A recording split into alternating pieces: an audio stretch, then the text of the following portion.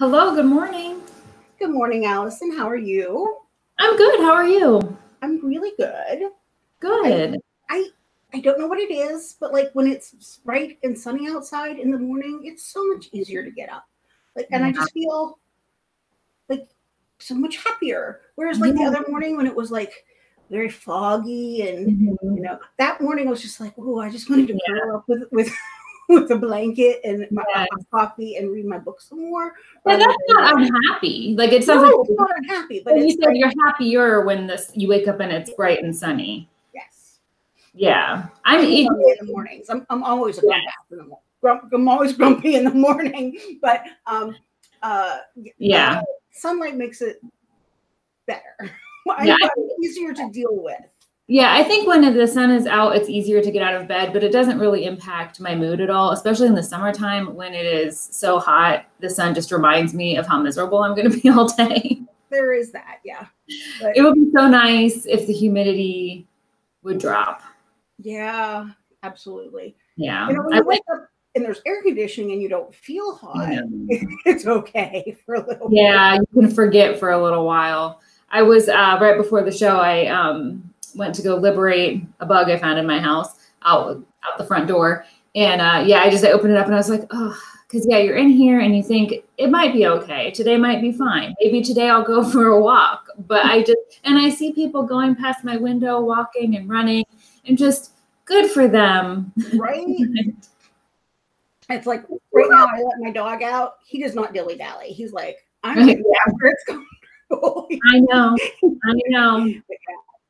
Yeah, you open the door to let him out, and it's just like, ugh, it is gross out there today. Yeah. So cute.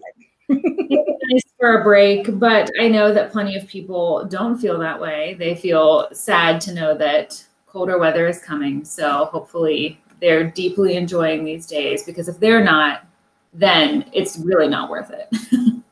I do kind of like though those, maybe not quite this early, but like in September, once you start getting those fog. You feel happy and content and are wearing one thing, and by afternoon you're like, oh right, it's still 90 degrees.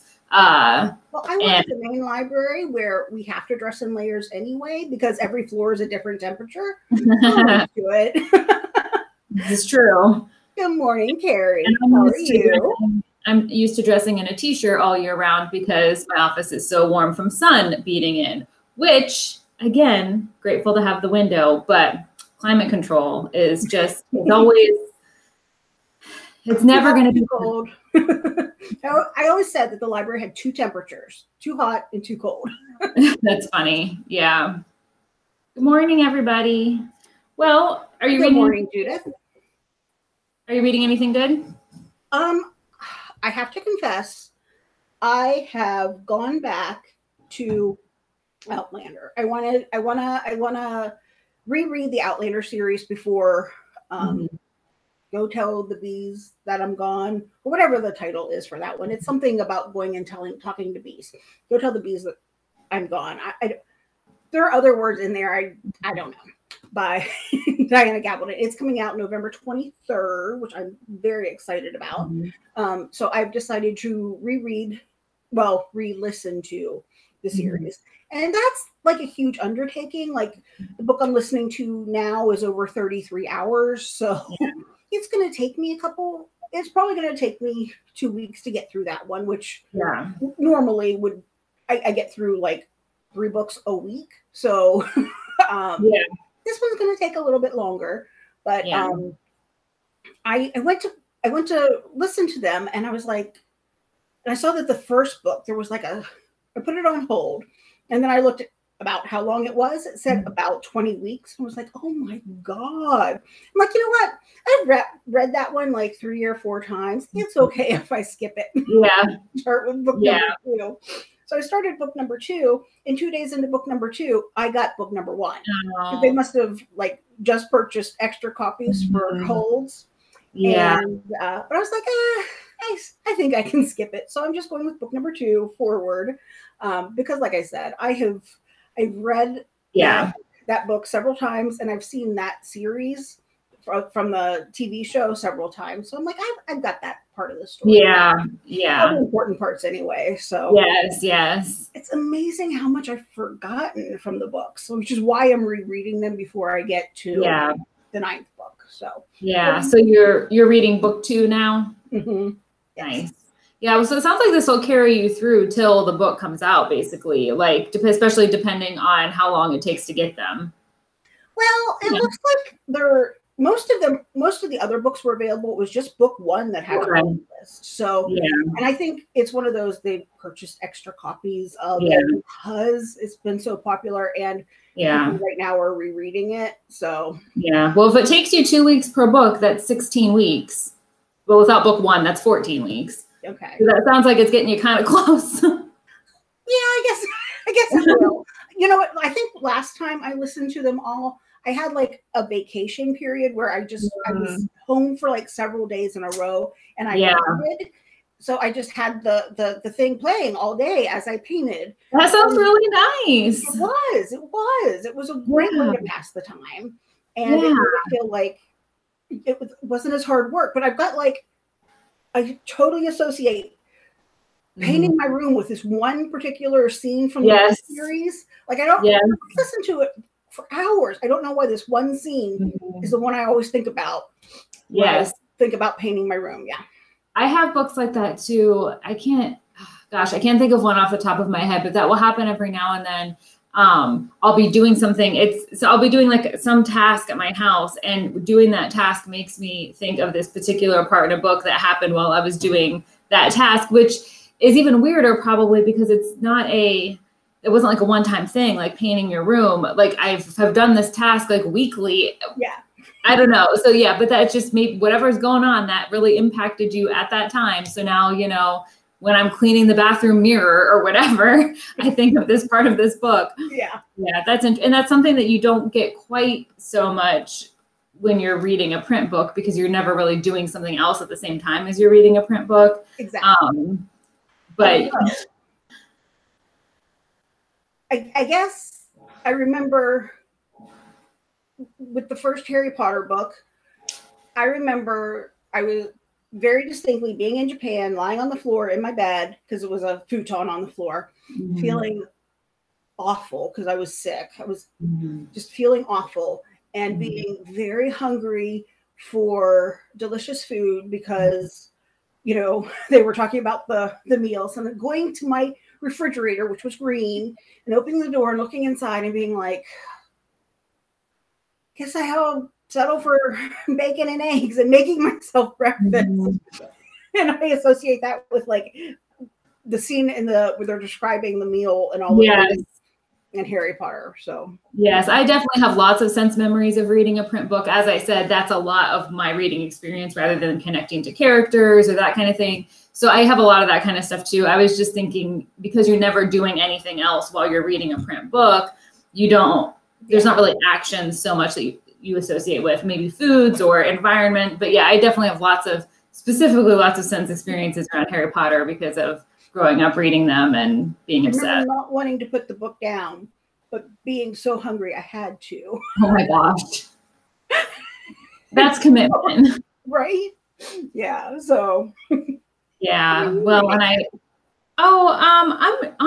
between, it's not next to me. I wouldn't say I'm between books, but I'm reading a book that I haven't read in a couple days. I don't know, like I've really been watching Better Call Saul. I've also been watching This Is a Time Suck. Everyone hates it when it happens, but we do it anyway. Bachelor in Paradise is on, and that's 2 nights a week. They just it's a very long show, but they cram it into a very short amount of time. So suddenly 3 to 4 hours of your week are now taken up with Bachelor in Paradise. Also, there's two Real Housewives franchises on right now that I'm keeping up with in real time. So it's been difficult to get my reading in with all this quality programming that I have on. Yes. And for the record, Bachelor in Paradise is something I have on in the background when I do other things. That's like my current audiobook because I cannot just sit down and watch that show. But my audiobook I'm listening to right now is Yearbook by Seth Rogen, his new sort of memoir. And that's fun because he has a lot of people who come in and do, basically anything that's dialogue is read by somebody else. I haven't investigated too deeply, but I'm imagining some of the people are the real people. Young Seth Rogen is no way that can't be played by young Seth Rogen, but so I'm not sure who everybody is, but there's also sound effects, which is kind of fun. He describes like this snowy drive with his dad, and like you hear like the wind blowing and the tires and stuff like that. So that's neat. I will say I'm having a little bit of trouble with Seth Rogen's voice. His is kind of gravelly and just he's like a mumbler. Yeah, he just is. And so sometimes it just like his voice like drops in a way that I'm like, speak up. but that's what cranking that volume is for, I guess. Yeah. So I've never had that issue with an audiobook ever. It's slowing him down help, like with he's on. No, because he doesn't speak quickly. His voice it's his like the tone of his voice, like it. I don't know. It's hard to explain. Maybe other people would not have that trouble, but it's like his voice like kind of drops out. Yeah. And so at least for me, I've never had that issue with an audiobook before, but oh my gosh, Mary has been watching Housewives. Well, you guys, today.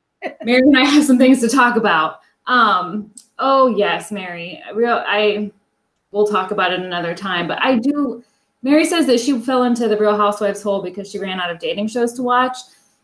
Fair enough. And yeah, we'll talk.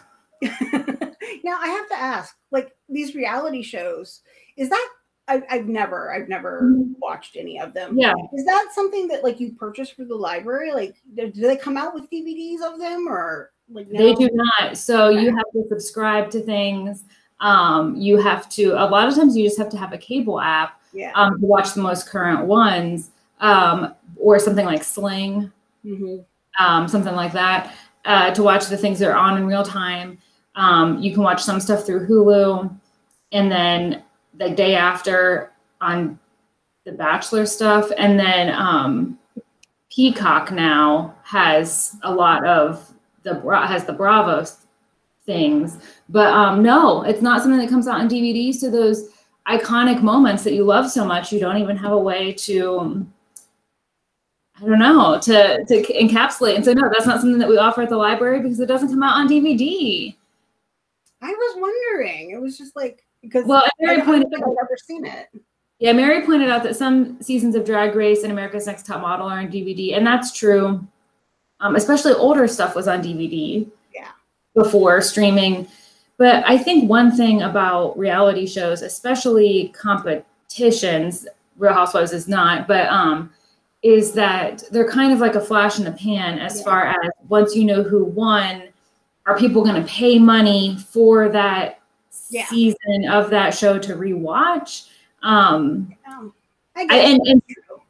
And some people, like, and Mary said, some of them are on DVD. Project Runway, there was some Project Runway on DVD, but I don't know that anybody really does it anymore for current ones. The DVD industry is fading away slowly. Yeah.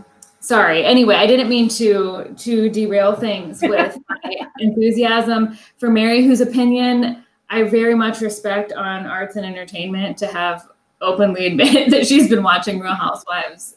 It means a lot. Well, if we are talking about watching quality entertainment, I'm going to do a plug for the library. Is that okay if I talk about the library on the library show? Yeah, I guess. At the end of September, September 23rd through October 3rd is the official week, even though it's like 10 days or something, for the Manhattan Short Film Festival. So during that week at the library, we have several showings of the Manhattan short films. What it is there are 10 short films. And so all of them are like less than 20 minutes. There's even one that's 5 minutes and like so many seconds, I don't remember. But these are short films that people created and they were submitted. And these are the 10 finalists for the prize. You come to the library, you watch all 10 in one sitting. So it takes a little over 2 hours. You watch the films, there's a 10-minute intermission in the middle. And then at the end, you vote for your favorite film and your favorite actor. And I submit all of those votes to the Manhattan Short Film people, and they tally all the votes. And then on October 4th, they will announce the winners. So it's like we actually get to take part and vote for our favorite films in this film festival. And it's really cool. And everyone is welcome. It's a really fun time. And we will have prepackaged snacks. So nice. But feel free to bring your own movie snacks, whatever you like to take with you. Sneak in your bag, whatever you sneak in your bag, right? Because nobody wants to pay theater prices, right?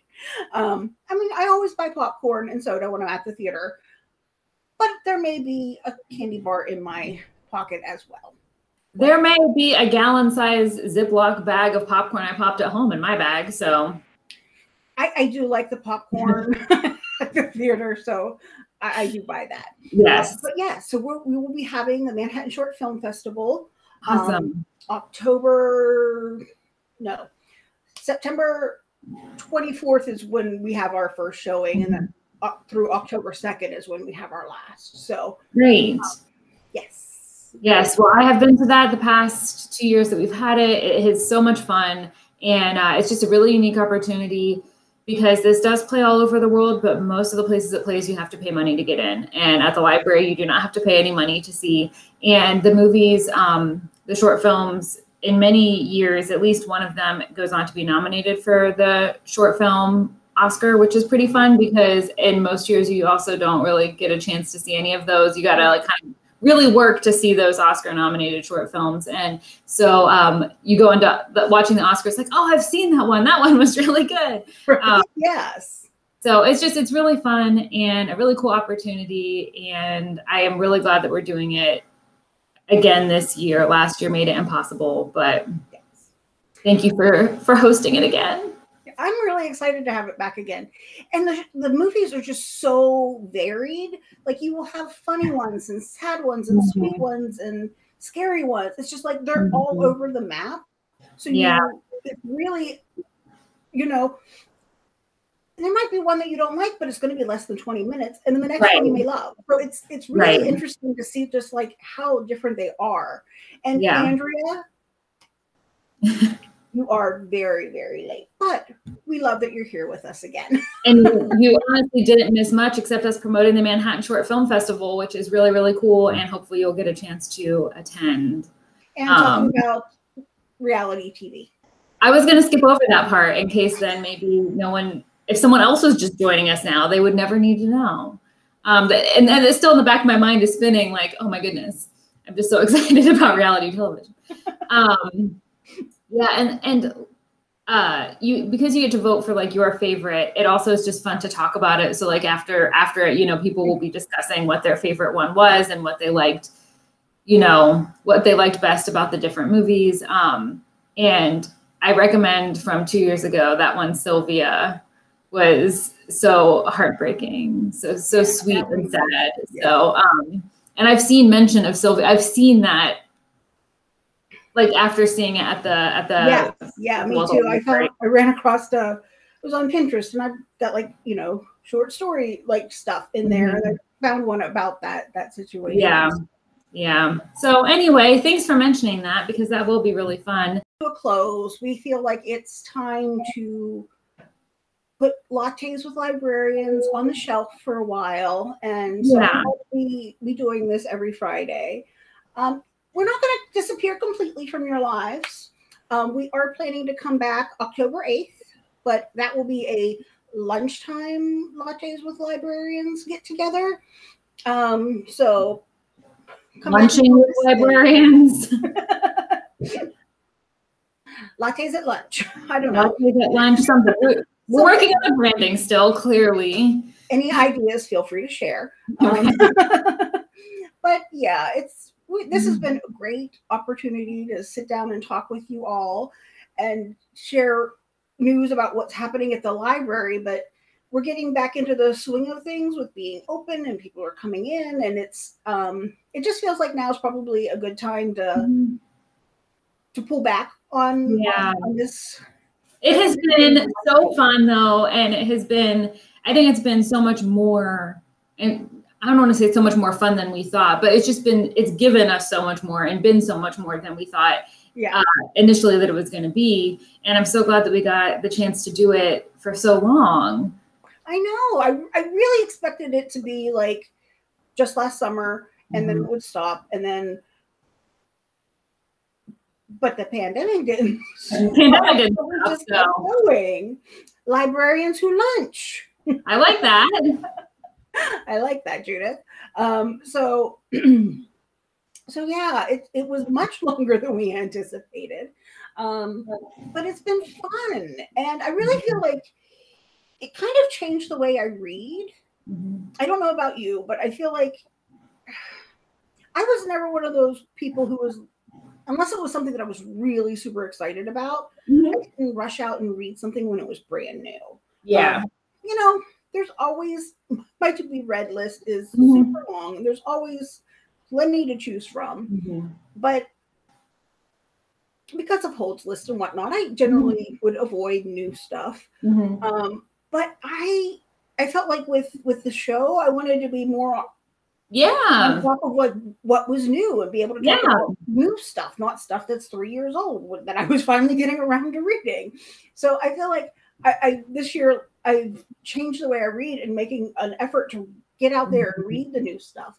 And I think that has helped a little bit with my reader's advisory, because we all read the new stuff, and knowing more about it makes it easier to talk about. So and for reader's advisory, like, I don't know, reading the new stuff, even if that's not available anymore, since you've read it, you know what to connect it with for something that might be available. So like if somebody comes in and, you know, is looking for something like this book, and that book's checked out and they want something right now, but you've read it, so you have a better feel for it. Yeah, for me, it's a similar thing. I mean, I buy a lot of books. I buy a lot of used books. So a lot of my reading has been a lot, like in the past, a lot of my reading is stuff that I've purchased and things that are used and things that are not new, or because of my job, things that are brand new, but it's just because they've come in and I'm like, oh, what's this? Oh, what's this? And a lot of nonfiction because of my job. I've read a lot less nonfiction in the past doing this show. I've read a lot more fiction. And I've had more follow through with reading. Like, I won't give up. I know on here I talk a lot about giving up on a book, but I give up even more before because I just I want to have a better appreciation and a better sense of what is this book. Again, for those reader's advisory skills, to be able to finish it and to get a sense of what is this author like and other authors that can compare. So I've had better follow through, and I've read more widely across genres than I did before, because it would just be books that appealed to me before. And now I'm picking books, like trying to figure out what might appeal to other people. And then finally, the thing that has the reading that has changed the most, besides less nonfiction, is I read way more about what books are coming out. That is not something that I did at all before this show, because all the new books came through my department. There was no, like, for my own personal reading taste, there was no need for me to do research. Exactly. To follow authors and to discover what's coming next. I just didn't need to do that for me. But for doing the show, I mean, I spend so much time now reading about what's coming next, reading book news, all those email lists, all those things I pay so much more attention to. And because of that, I've discovered so many more things that I like. So it's certainly benefited me, but I think that might be the biggest change, is I just didn't follow any of that because I didn't feel like I needed to. Right. Yeah, I never thought about the fact that you really don't need to follow what's coming out, because that's a huge part of my job. I'm always reading reviews and like what's forthcoming, and, you know, purchasing books months in advance and then forgetting that they're coming out. Like that's something I'm really good at. But yeah, So, but it just, everything comes across your desk. So you get to touch all of it and see all of it. So yeah, I guess. Yeah. And when I order it, you've already done all the work. I just order it. So I see that I have the list of titles in front of me. I have the list of authors. I have to hold it. I have to rotate things. I have to do parts of my job that gets me in those records. And I'm like, oh, she has one. She has one. Like you've done it all for me. Yeah. But now I know about things more in advance, and I'm so much, I don't know, it's completely changed. But that does make me much, like you said, I am so much more confident about reader's advisory now, which used to really intimidate me, in part because I only read stuff that I liked. And you don't have to have read something to give someone reading suggestions. You should be able to give people suggestions regardless, but having read more broadly helps. Absolutely. And I think it's really funny the way when we started out, you were like nonfiction. And I was like romance. And now I'm reading other stuff. Like I've branched out, like the murder, I've got the thrillers. I've got, I don't know, but I've branched out where now you, yes, the romance novel. I know. I was looking in my reading log to see when I read my first, and I think technically the first romance I read was even before, well, I've read them before for school because yes, I paid money to attend a class wherein I was assigned a task of reading a romance novel. That's how that worked. I read a Carolyn Brown in my reader's advisory class, a Carolyn Brown cowboy novel. It was my very first romance. And there was a very long time before I read another one, let me tell you. But I had tried a few different times and I've dabbled here and there. But the first one that I read and kind of, I did enjoy it, and sort of was The Flat Share by Beth O'Leary. Okay, yeah. And it's about two people who have to share a flat. He works. Surprise. He works nights and she works days. And so they're never there at the same time. So it's fine that there's only one bed, and it's fine that there's it's just one room, and they leave each other Post-its, and naturally they fall in love. But she's had a few more since then. So I've read a few of those, but I read that in 2019. And then I hadn't read anything else. And then it just, something about doing this show and talking to you about romance has me listening obsessively to the Undercover, or to the Bromance Book Club. Somehow it's all led here. And I definitely, fabulous. I love that. I was looking through the log and I was trying to figure out how it happened, and I don't really know, but I definitely came out of this show. Do you remember when we both went through that phase where we were both like reading Tana French? And that's actually another one that I would not have read if not for the show, because you talked about it, people talked about it in the comments, and I would not have read any of her books if it weren't for the show. And I think I've read 3. Yeah. I love her books. And I think it's one of those really good suggestions that came up, and you're just like, well, I guess I'll give it a try. Yeah. Andrea's also listening to the Bromance Book Club. I'm impressed that you're not giving up on it yet. And you influence Andrea's reading. #influencer. Andrea, tell us how you like it in the comments if you feel comfortable. If you do not feel comfortable, that's also fine. But yeah, reading about the new things that are coming out, really, I don't know, it just kind of like broadens. I'm like, especially because it's all publisher material, so they make it sound really good. Right. But you're like, oh, that sounds interesting. That sounds interesting. And it's incredible how quickly it kind of broadens your reading interests. So far, very enjoyable, fun and light is Andrea's review of her experience listening to the Bromance Book Club. Good. I'm glad you feel that way, because that's how it should feel. I do love book reviews, and they do have a way of, it's hard because you see the publisher material, which makes it sound fabulous. And then you see someone's review of it, which can also make it sound fabulous, or it can just tear it to shreds. And you're like, okay, I can skip on that one. Yeah. Reviews are very interesting. And yeah. And then you have to wonder sometimes, is it just that reviewer doesn't like that thing? Or because I heard somebody say that they hated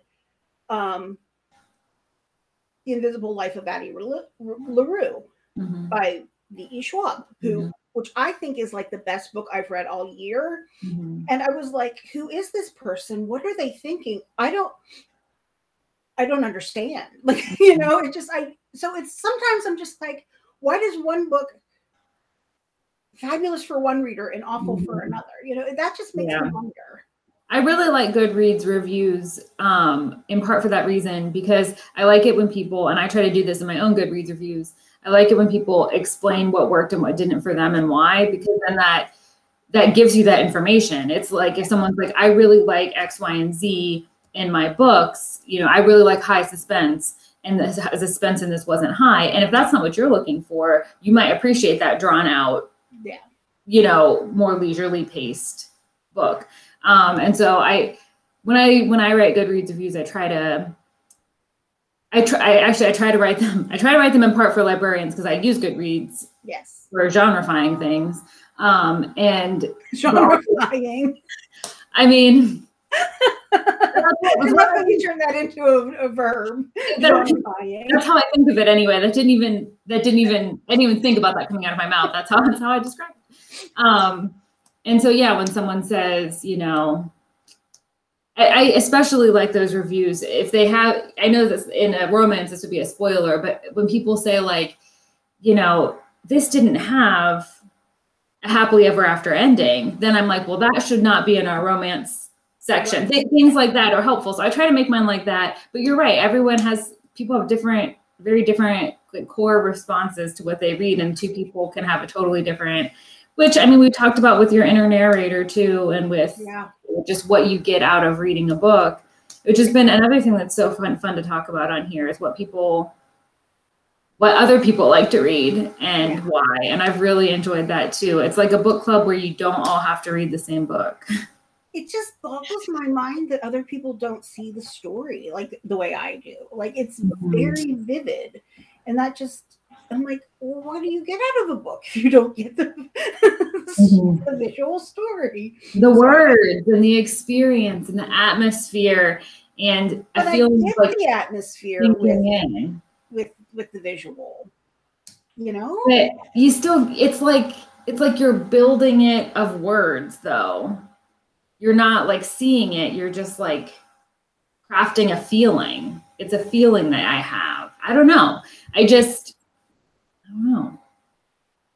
It's very different. It's just a very different experience that we have when we read the same thing. Yeah. Yeah, for sure. And I mean, as I said that one day, like that's why I don't really enjoy like world building books, because I don't want to read all those words that have built this world for a visual purposes, so things like fantasy and historical fiction, I'd rather just read the history, and I'd rather not read the fantasy at all. But I'd rather just read the history because those are true, and the world building aspect is kind of lost on me. Okay, we'll just be different. Yeah. But keep that in mind. If you're a fantasy reader and or a historical fiction reader, you might like the other one because it has similar elements. Yes. Similar requirements of its readers. So is there anything else that like you feel like we should touch on before we... I don't really think so, but this is sad. I know. It's very sad to say goodbye. But we're not gone because we'll be back in October. We'll be back at the beginning of October, and we're going to talk about new fall releases. Fall's a really big time in publishing, so we'll talk about things that came out in September and things that are coming out in October. Yeah, so we'll be able to go over all of that. So we won't be gone forever, and then we'll be back again after that too. Just irregularly. We're not going anywhere. And if you get really sad, you can come visit us at the library. Yes. You walk around the back of Northwest and knock on Allison's window and wave. It'll be just like watching her on the screen to seeing her through the window, right? And you'll definitely really, really startle me. So that will be another bonus to see me jump out of my chair. I almost sent one of my coworkers to the emergency room last week. I think you told me about, I don't know if it was me or us on here, but yeah, I actually think it was on here because you were talking about how startled you were because your back faces your door. Yeah. Yeah. We scared each other that morning. Yeah. Well, and when you work in a quiet space, like especially at Northwest when we're not open, or like during the pandemic year when we didn't have customers in the building, like you're kind of just in your own head. It's quiet, and then it's very easy to become startled. And that happens to me all the time at work. And it doesn't make any sense why I'm scared when I walk in the bathroom and I see someone in the bathroom. Like, it's a public restroom. Right? Like, yeah. There's a very high chance there's going to be someone in it. But like, why do I jump when I open the door? I don't know. Yeah, it's really funny to me when I come home and I startle my mother, because like when I come home, the dog doesn't make any noise when I come through the door. Sure. He's excited and he runs. Yeah. He doesn't bark. Yeah. And then I'll walk into the kitchen where my mother is and I'll say hi, and she jumps. How dare you? Yeah. Like, you knew I was coming home for lunch. You're making it right now. That's funny. We all just get in our own heads, daydreaming, thinking about that book we read. Yeah, we scare each other all the time. And it's really funny because we both have that huge reaction when we're startled.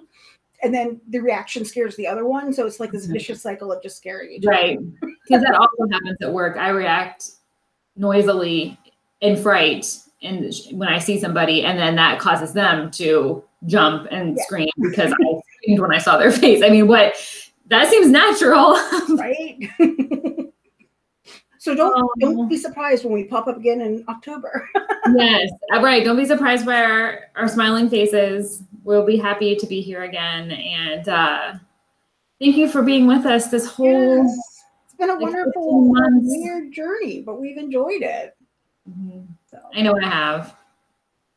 Yeah. Well, I guess we should wrap it up, but we will see you. We'll definitely make a scheduled, like a post that we promote beforehand so you don't miss it, since it's not an every week thing that I'm sure is on all of your work calendars. And we'll make sure we make that post ahead of time so that you can prepare. And it will be at lunchtime. We're thinking noon. Mm-hmm. You can eat your lunch with us. October 8th. So. October 8th at noon. All right, guys. We'll see you then. See ya. Bye.